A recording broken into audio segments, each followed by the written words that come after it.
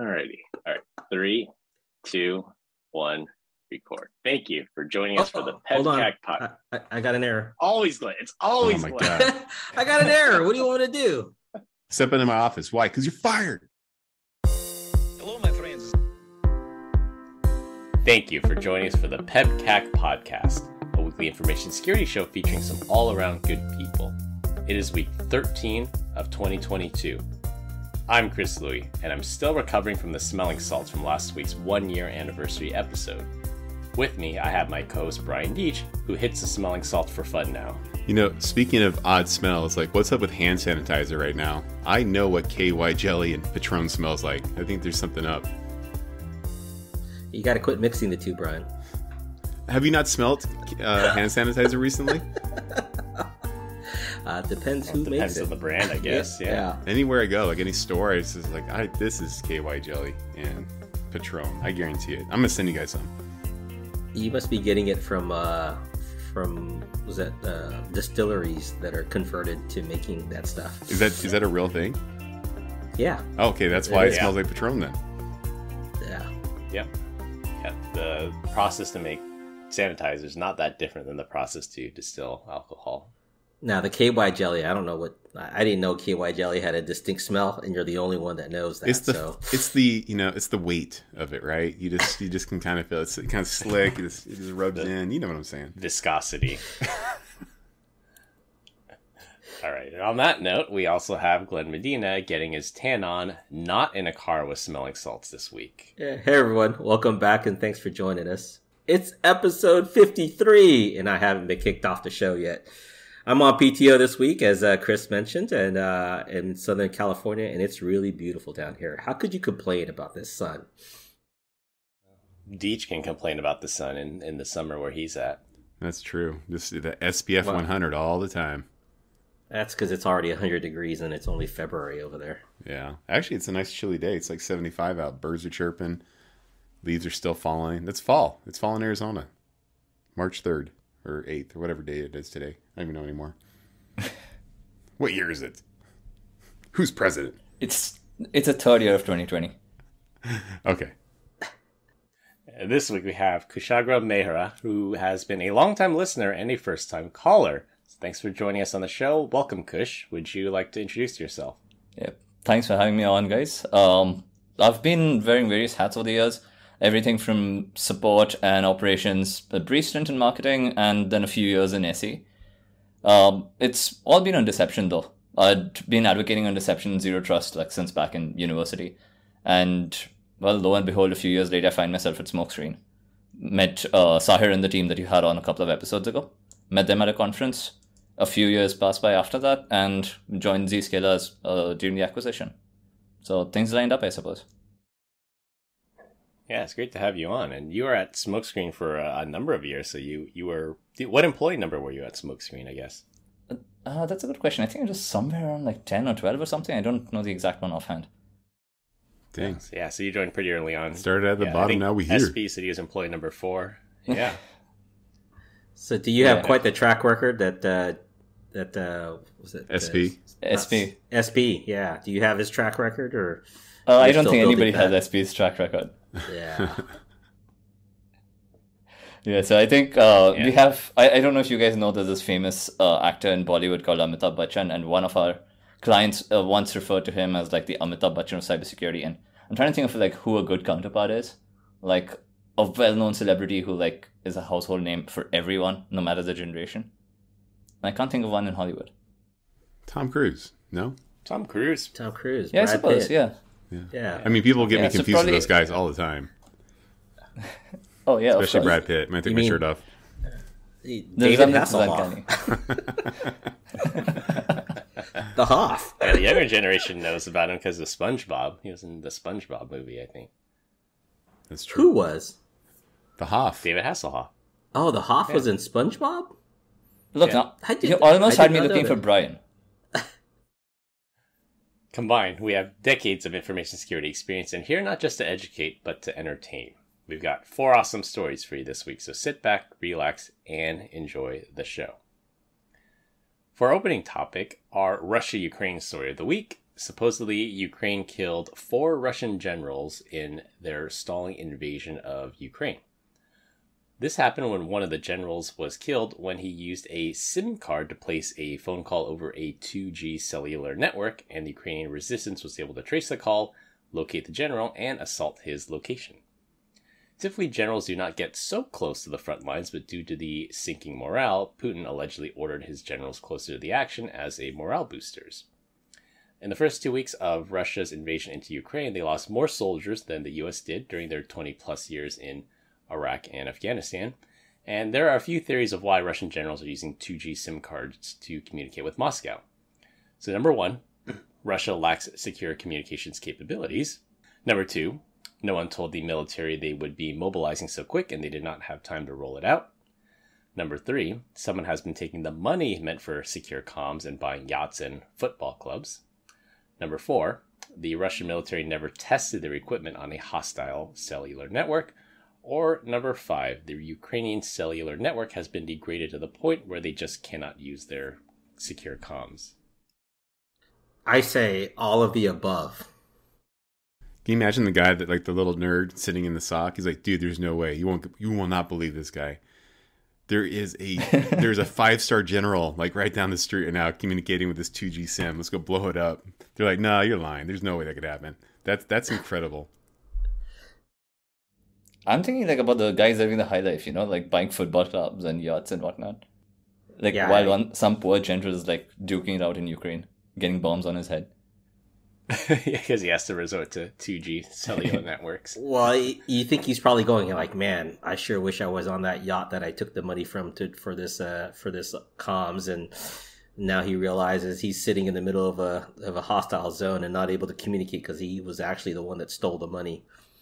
So do you well, hold on. Do you think that they're actually like tapping the audio, like they're like, oh, this is the general, or do you think he like accidentally, like the phone he was using, he's making a phone call, that was all legit?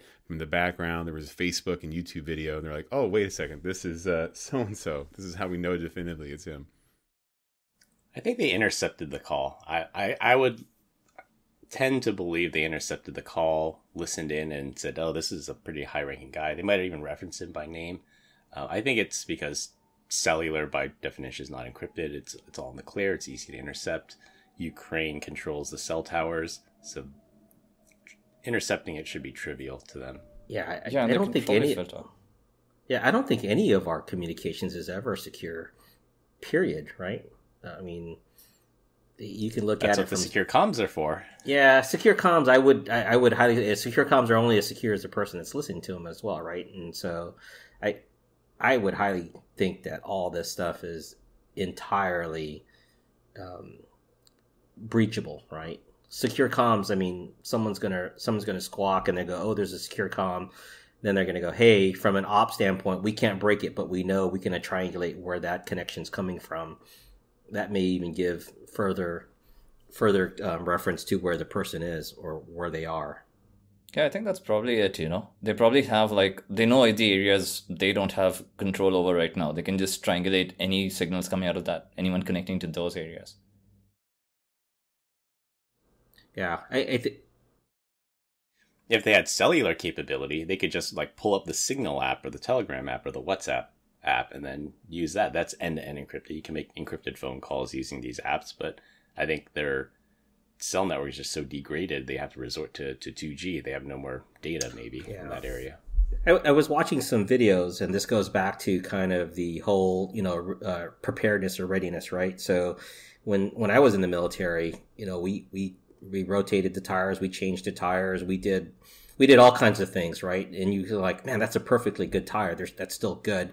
And one of the things they talked about was, all these vehicles that are getting abandoned because they're trying to make it through the mud, and these tires in general haven't been rotated or haven't been replaced, or if they have been replaced, it's a cheaper grade or model of tire, not ready for the extreme weather conditions or the extreme conditions of trying to in combat. So I can only imagine, as we talk about money being swept away for other things, that the devices or the equipment that the Russians have probably haven't been maintained. They're low on cash, and they're not like, oh, that tire looks good, but that tire is actually like 2 years old, right? So I know that's one of the things that they had talked about why Russia hasn't been successful. Yeah, no one charged the batteries for their satellite phones. They're all dead. Yeah, or even stress tested their secure comms, right? So, speaking of how bad do things have to be that you can't go to satellite? things, got to be how pretty bad bad. did? Yeah, Pretty bad, yeah. That or smoke signals. Mm-hmm. Yeah. Doves. Doves. Old school. Morse code. Yeah. Let's roll out some telegraph lines. Pigeons. Did you guys ever see the intimidation game? All right, Imitation game. Imitation game, yeah, like the one where it was like, I think it was like Alan Turing. Alan Turing. Yeah, he was breaking the cipher that was used for all of the Hitler's communications. Do you guys recall like the key word that helped them hone in on that? Heil Hitler. Heil Hitler, yeah. Right. Yeah, I know the story. Yeah, wasn't like they open it with the weather and they always end with Heil Hitler. Yeah. Yep. That's exactly it. Pretty cool how you can reverse engineer stuff, right? So yeah, going back to Glenn's point, right? It's only as good as the people that are using it, right, and the thoughts and actions behind it. Biggest time, I guess time will tell. Yeah, time will tell whether or not this. Remember when we had Eric Persh on? He was telling us about the enemies messing with their communications and how important it is. It'll be interesting to see if this really would have turned the tide of battle. If they were able to securely communicate and coordinate movements, would things have turned out different, or were they just woefully unprepared for this level of resistance? I mean, the other side of it too is like someone's may have been providing Ukraine with sophisticated eavesdropping equipment, right? More so than what your normal average would be, right? Possibly, and you mean an unnamed Western country that might be feeding them some like China, sophisticated equipment. Yeah, may not be able to provide planes, but something really good. Yeah, open source intelligence. There you go.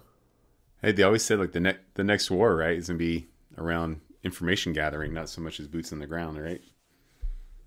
That's actually this war. I was going to say this would make a good topic for another podcast, but how the tide has changed with open source intelligence gathering, like Telegram and Google Maps, like knowing where the red roads are on Google Maps. That's where there's like a refugee convoy or something. Just using these open source intelligence tools, it's amazing. It's amazing good and amazing bad of how much information is out there. Did Apple and Google say they're shutting it down? Yeah, they were. Yes, that's exactly why they had to shut it down, was because Russia was using it to find out where the refugee movements were. But so let's talk strategy, right? Like if you're Putin, like what was he thinking? Is it's like, hey, that road that goes from Russia to Ukraine, we're just gonna send all of our crap over there on that one road that bridges the two countries together. Like to me, it doesn't seem like very much thinking went behind that. Yeah, then you get like a 300 situation where 300 people with spears and shields can block this entire country from coming in. It's probably just going for, optics more than actual effectiveness. Like, look at this huge army coming after you, and hopefully you get intimidated. Yeah. That's really bad optics. It was, and yet up and it doesn't work out. Yeah, that's like a bluff that went bad. So yeah, exactly. Kush, from your perspective, right? Like the way that you learn this information being in a whole other country, how's the information presented to you? Do you see it through the same lens of the U.S.? Like, Russia's getting their butts kicked right here and they're losing a lot of people, or are you seeing it differently?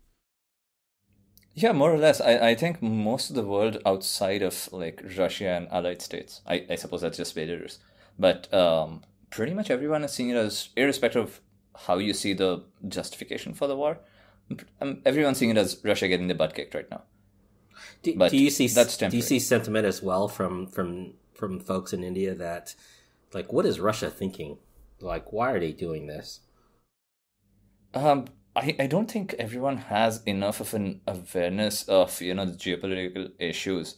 I mean, this is especially, it's not just Russia's backyard, right? It's become a bit of a NATO or the West versus Russia thing. And in India, the awareness about that level of history is, it's not very prevalent. It's present, but it's not very prevalent.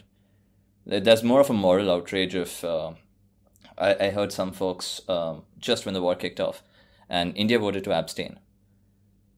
We didn't vote to, I think, what is the vote on? Condemning the invasion. I think it was the Security Council. Yeah, the UN Security Council vote. I think India abstained. Yeah, so I remember folks being kind of stunned that, this is a blatant act of aggression. How can we morally not come out explicitly against it? Yeah, I guess there's the government position and then there's the citizens position, because the government position, like, I think India is still buying oil from Russia. Most of the Western countries, including the US, has boycotted that. So I think there's a government position, but then there's also the citizens position as well.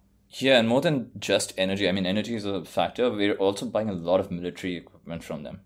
Most of our fighter jets, for example, have been coming from them over the decades. So...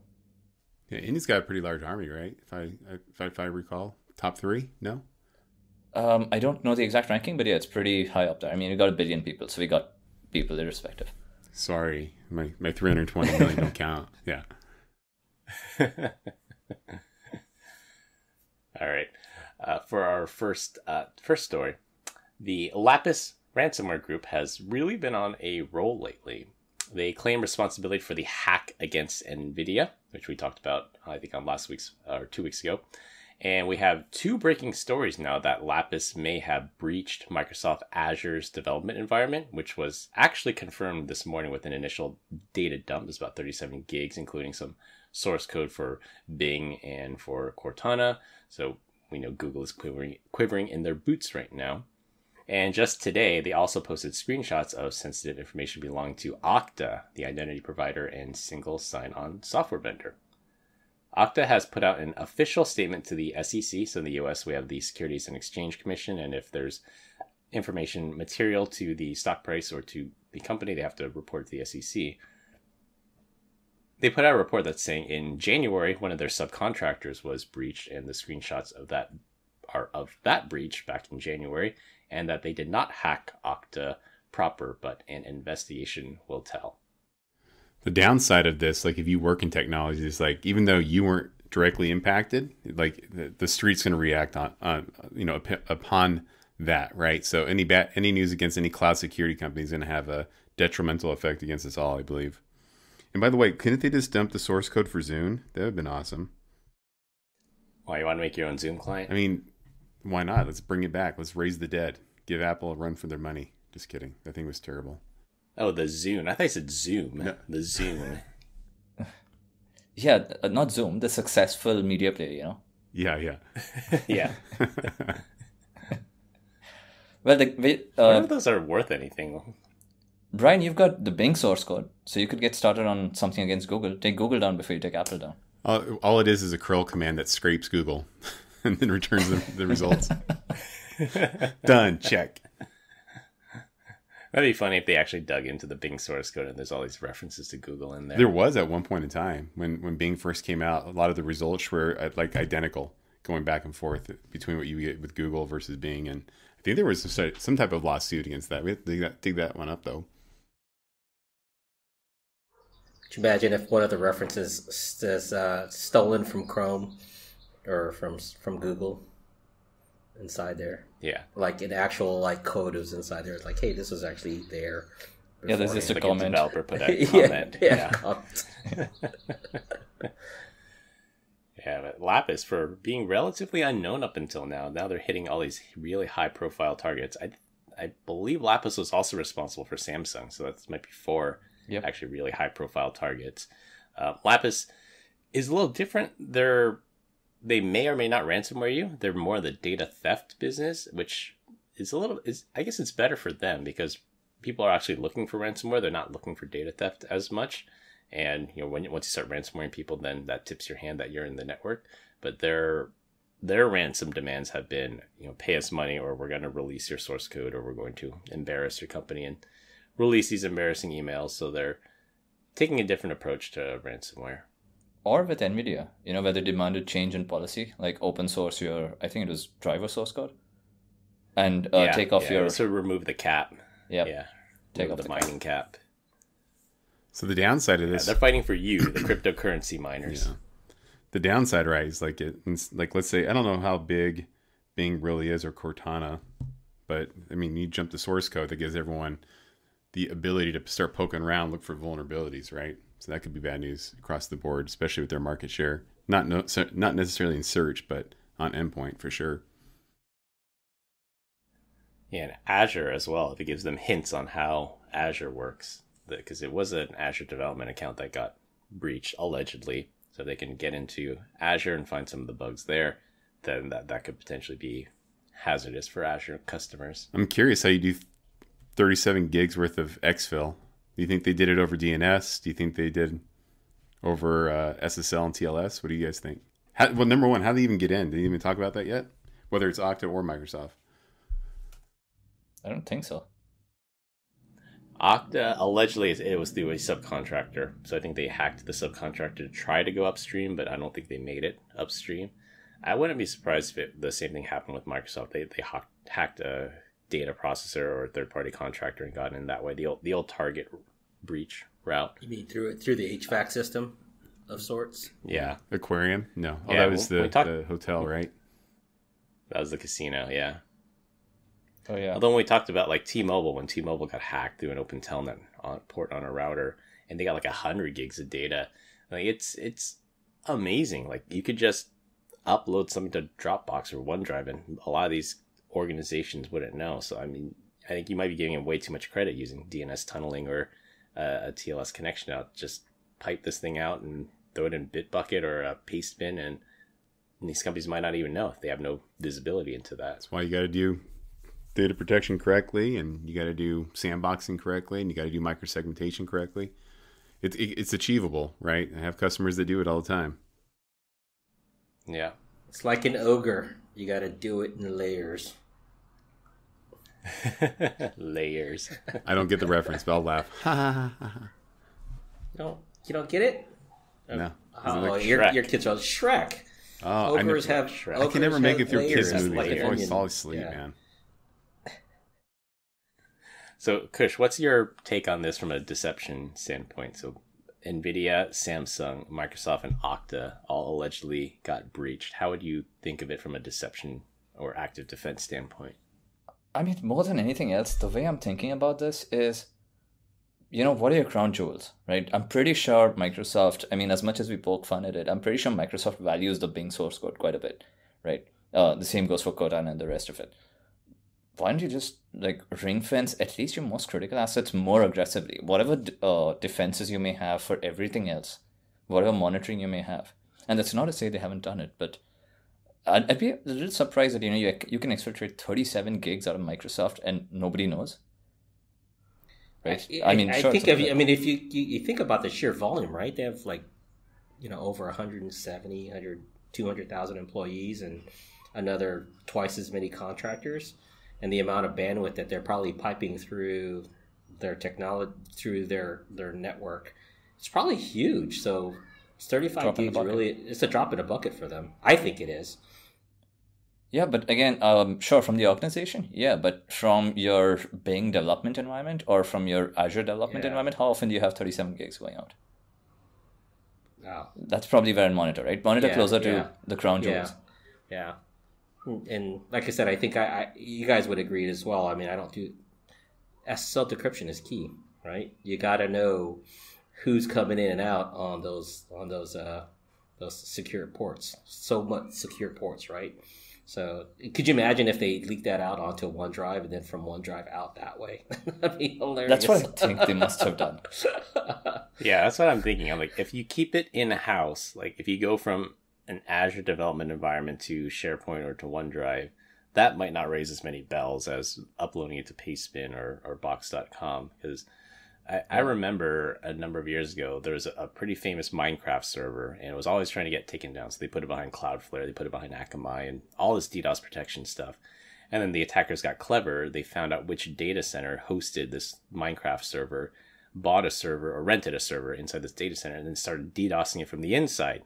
So it's like you're always thinking of the attacker coming from the outside, but you also have to think about what's coming in from the inside. That's where with deception, that's what you're thinking about, right? Where you're like, I don't care where the guy comes from. I care about where you're going. You're still going to this particular repository. Sure, I'll stand up a decoy code repository. I'll have decoy passwords on like my developer systems and so on.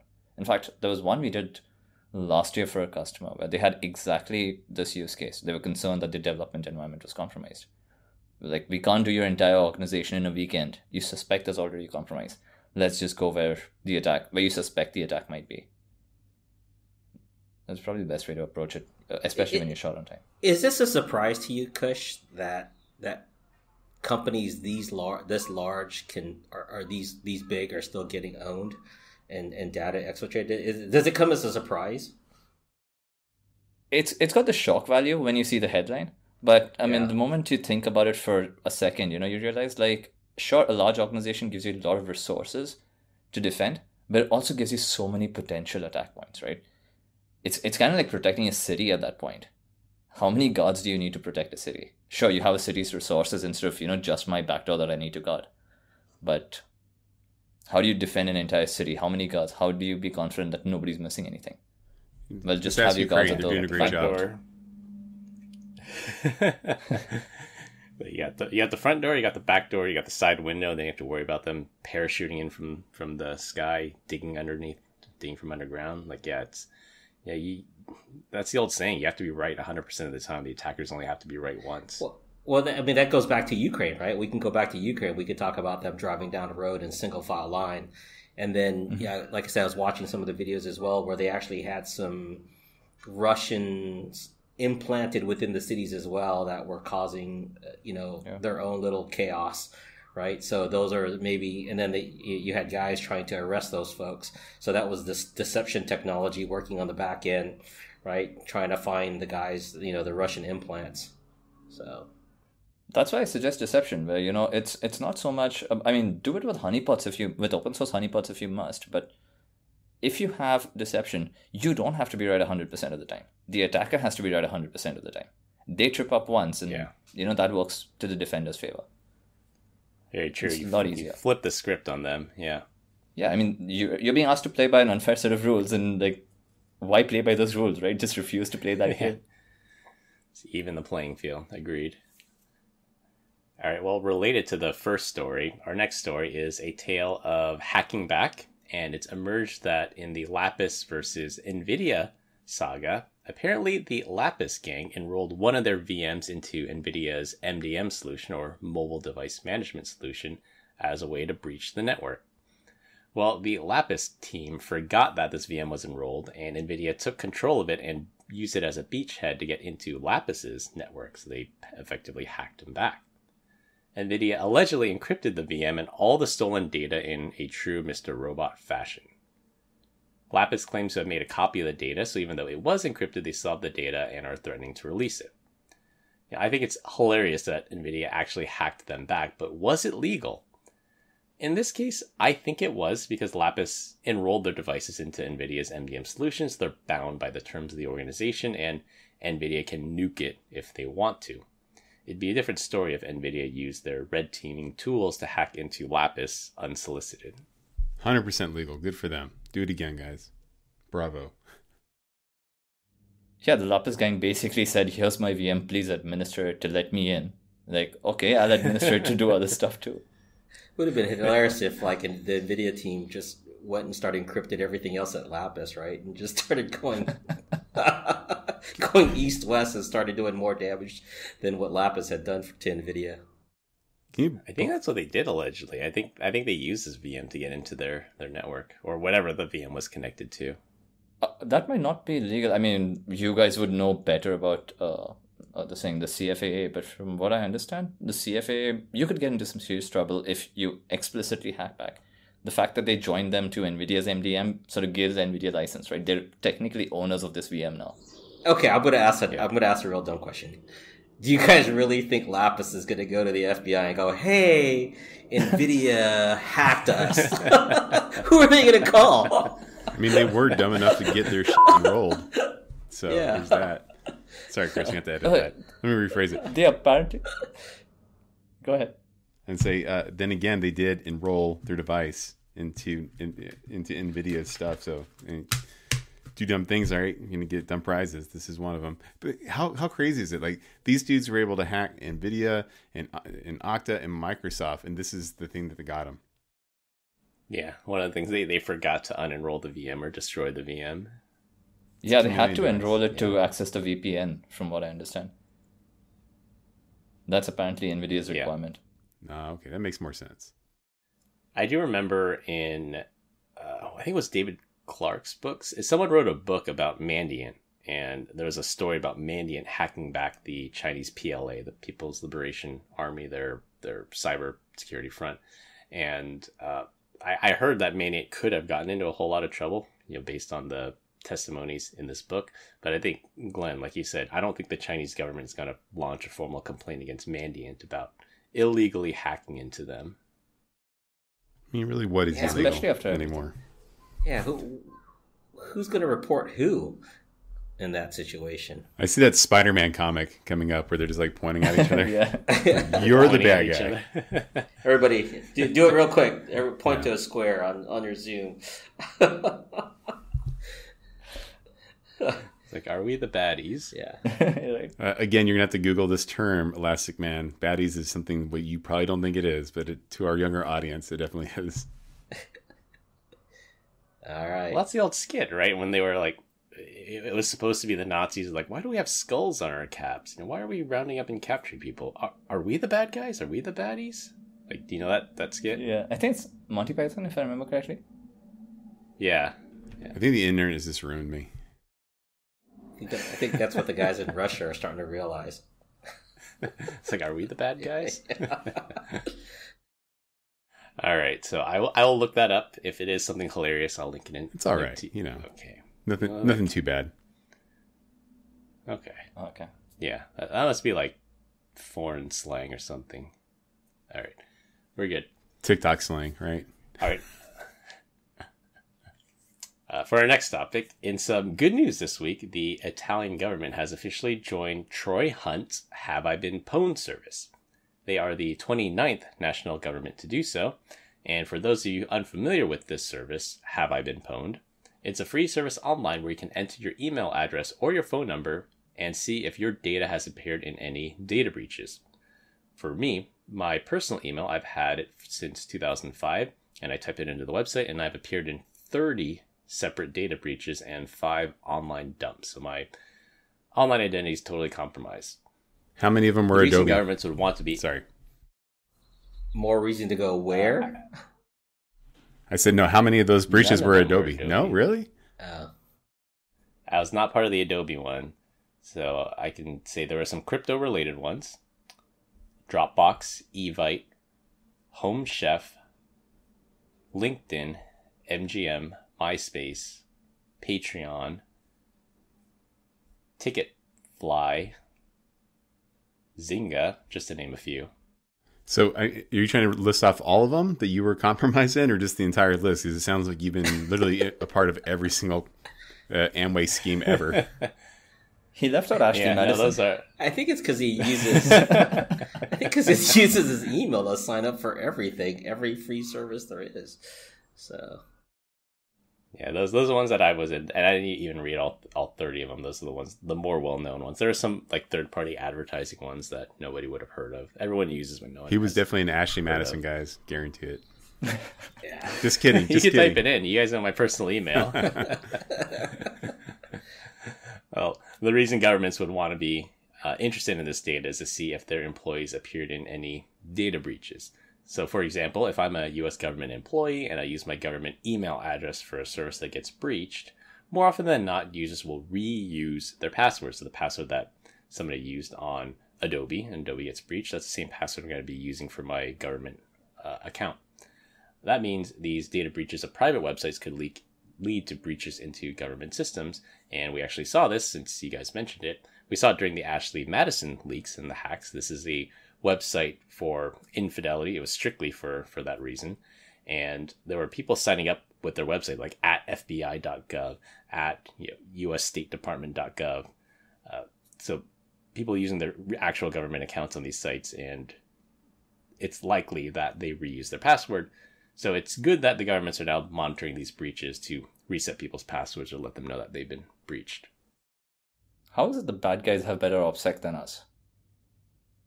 They don't have to be right once, we've got the remember? good guys like, yeah, okay, fair enough. It's the lowest common denominator at work. Have you seen some of these people? What's funny is I went to Have I Been Pwned, and I typed in my phone number, nothing, right? Type in my personal email. There's stuff on here I've never even used. I'm like, how on earth did I, like, Poshmark? I don't even know what the heck that is. Mathway? Like, these are things that I never would have used.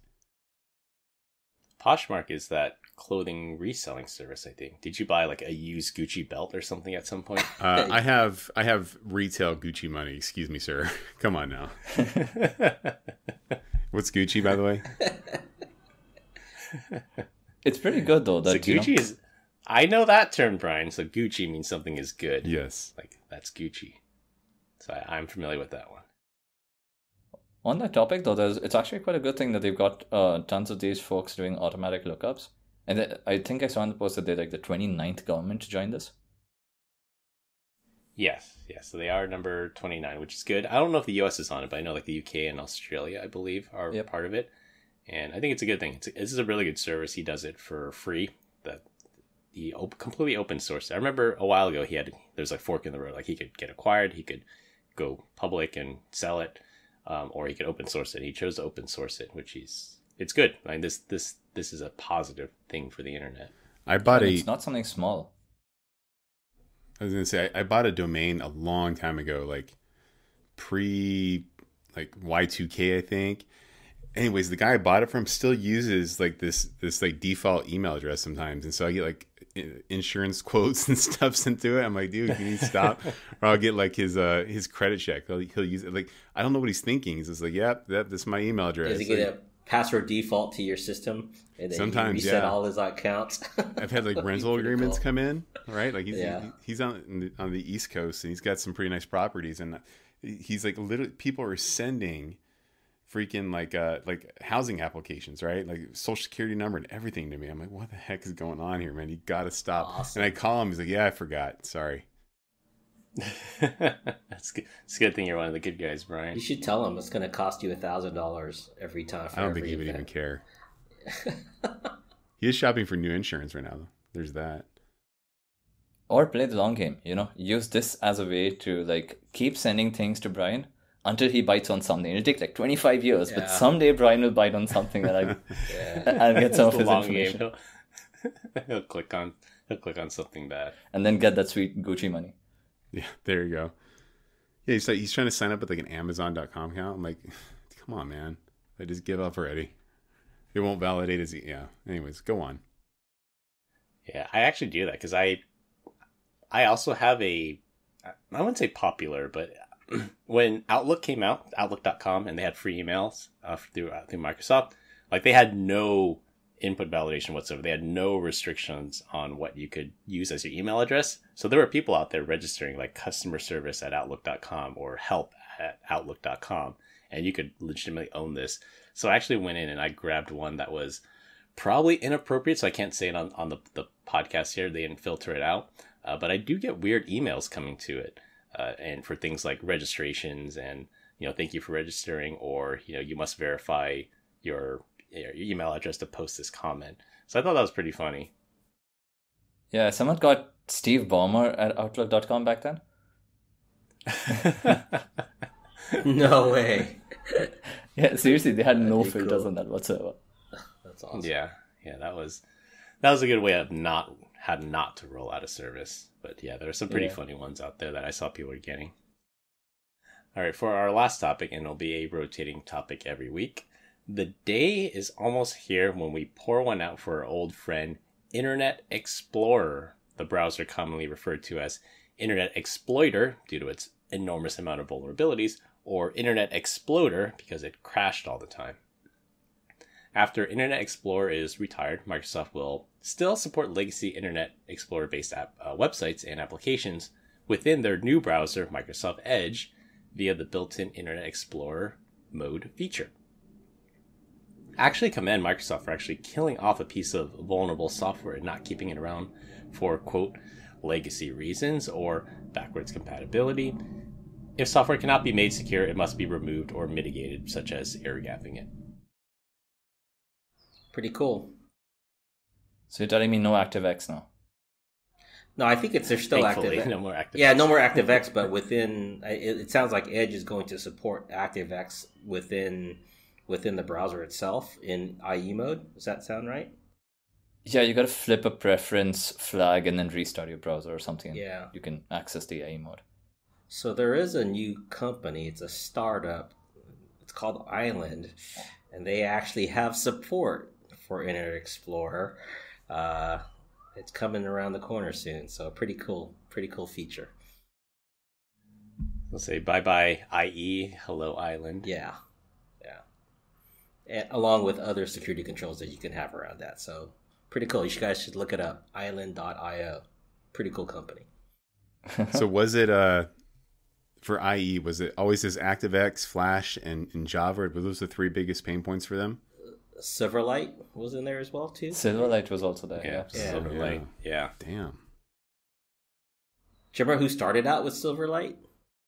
Riverbed? I have no idea. Is it Netflix? Was it Netflix, right? Wasn't it? I think it was Netflix. Yeah, that was the way that they could stream their videos, and then thought it also was have Microsoft. some level of DRM on it. It was Microsoft, but I think Netflix is the one that really pushed it and continues development. Oh yeah, early days, right? Yeah, it would have died on the wayside, but if it weren't for Netflix pushing it for their streaming. Back when Quickster was a thing. Yeah. Do you know that there's network taps out there that can take like Netflix feeds and figure out what movie you're actually watching? So what do? You just pipe in the address and it'll tell you what the hash is specific to that movie? I think so. What I remember or recall talking to a college or university about it, I figured out, I can't even remember exactly what problem they were trying to solve, but it may have just been a spam port. They would just flood traffic over here, and then they have forensics or at least some historical stuff on like what the kids are watching in college as it pertained to Netflix. I thought it was pretty wild to be able to fingerprint that. What I would assume to be UDP traffic, right? I've never actually looked at it all that close. I think it'd be in the metadata. At some point, the metadata would have to flow, and that would have the name of the movie in it, maybe, or some kind of identifier that they could reverse look up. Would it be in plain text though? Probably not But that simple. But that's 443 UDP data, right? It's HTTPS. Yeah. So That's pretty cool. No, UDP doesn't support TLS, right? Because there's no handshake. So what is this? Is it encapsulated within the stream? Something else we got to go look into now. Yeah, I think we gave Brian a homework assignment. Go find out Yay me. how they're going to fingerprint this. Yeah. You started it, Brian. All right, I'll figure it out and come back to you guys with like a detailed analysis, which means it'll probably be like 3 words or less. It's really cool. Yeah, I remember this meme online that I saw. If you guys are familiar with Rick and Morty, there's a meme that says, Rick is talking to this robot and they pasted a picture of IE on it, and then the robot says, "What is my function?" And then Rick says, "You download Chrome." Like, that was the only thing IE was good for, was downloading Chrome or downloading an actual usable browser, Firefox, Brave. Pick your browser. Yeah. I've got the same story of like, what's the first thing you do when you open your Mac or your Windows device? You download Chrome. Download Chrome. So That is another thing, right? do you guys use like Safari at all, Firefox, or just strictly Chrome? I know, obviously if you have a bad browser like Island, you'd be using that all the time. But for me, I kind of, it's like work is Chrome, personal is Firefox. What do you guys do? I've got purpose-specific browsers. Yeah, I've got Chrome for, at work I've got Chrome for customer demos. I've got Firefox for other stuff. Safari is like occasionally for help and support articles. But everything has a function, even on my personal machine. Do you use like Brave because of the privacy side of it, or? Not so much, because I've got Firefox for that. Okay. And Brave is just another Chromium. Yeah.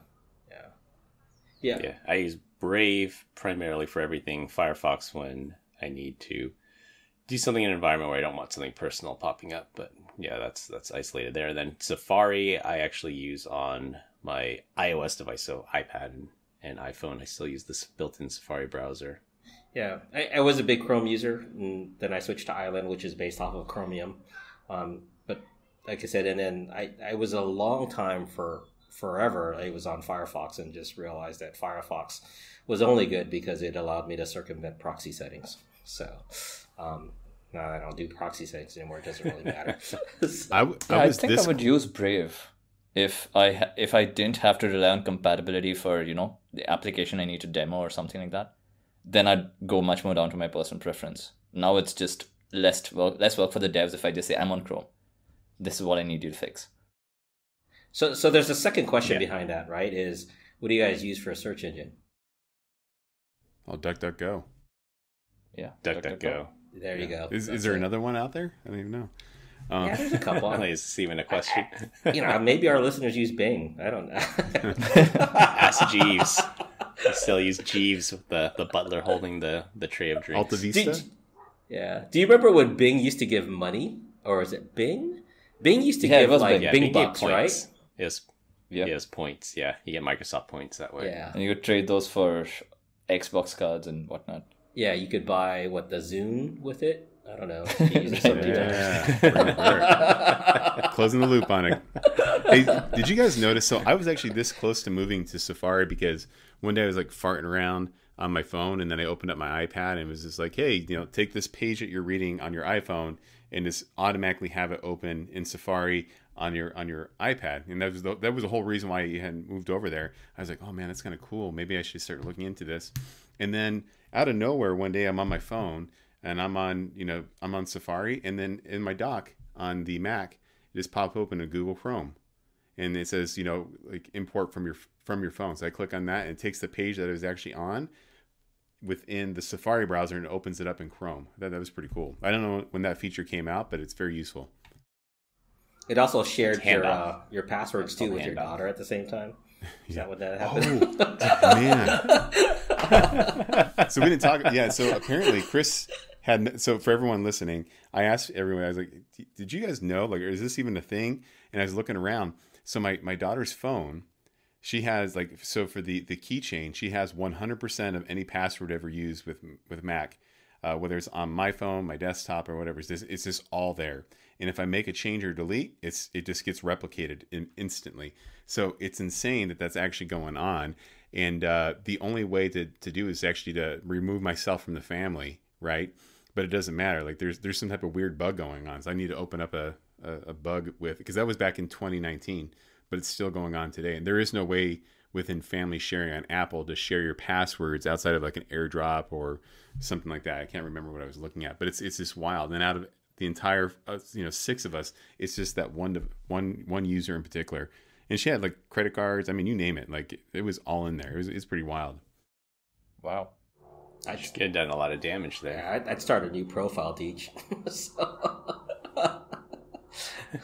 Just wipe your iCloud account and start from scratch. Pretty much did that, yeah. I mean, I use a different password manager for all of it. But by the way, I did have a funny story for you guys all to share, and maybe we just make this an NFT. But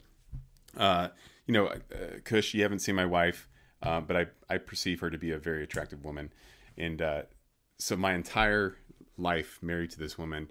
When the kids come home from school, they're always saying, a field trip, or we went over there for lunch. It's like, oh, Mikey's got the hot mom, or, Ellie's got the hot mom. It's always about my wife. She's always the hot mom, right? And so the other day, we're going to the volleyball game for my youngest, and we're getting into the car, and my 13-year-old goes, yeah, Dad's known as the hot dad. I was like, finally, all these years I've blossomed, not that I want to be perceived as attractive to 13-year-old girls, but maybe I'm just maturing at this older age, right? I got this look, and then but the records screeched, the jazz music stopped, and then my daughter laid down. Yeah, all the boys are saying that.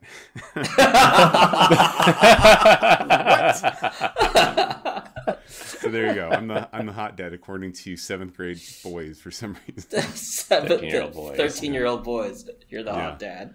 Not the way I thought this story was going to end. It's the facial hair, Brian. Totally. It must be, yeah. It's very rough. You got what you wanted, Brian. You said you're not aiming for 13-year-old girls, so you didn't get 13-year-old girls. You're right. You know, exactly. Careful what you wish for. Glass half full. Somewhere out there, I think I'm not gonna lie, you had me in the first half.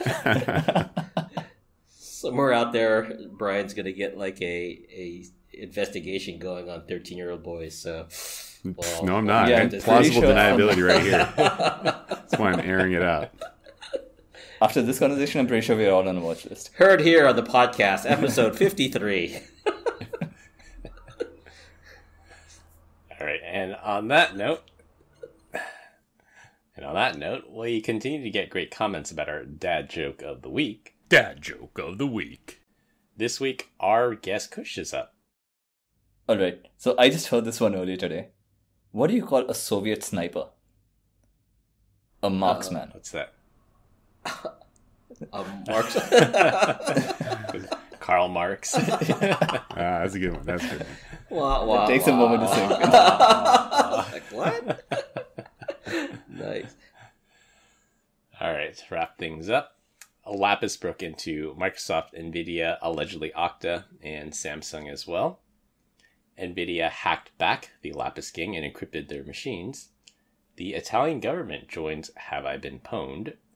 We're getting ready to pour one out for our old friend Internet Explorer. And 13-year-old boys find Brian highly attractive. That's all we have for this week. We hope you enjoyed this week's episode. You can find us all on LinkedIn. Links will be in the description. Follow us on Instagram at PEBCAK Podcast. Thank you to all our listeners and subscribers who rated us 5 stars in the iTunes Store and Spotify and left us a review. We appreciate you all spreading the word to help grow the show. The best way to find us is to search for the PEBCAK Podcast on your favorite podcast listening app. For my co-hosts Brian Deach and Glenn Medina, and our guest Kush, I'm Chris Louie. Thanks for listening. We'll see you all next week, and as always, have a nice day. Have a good one, everyone. Take care. Kush, come back. Thanks, Kush. Love having you on. You got it. Yep.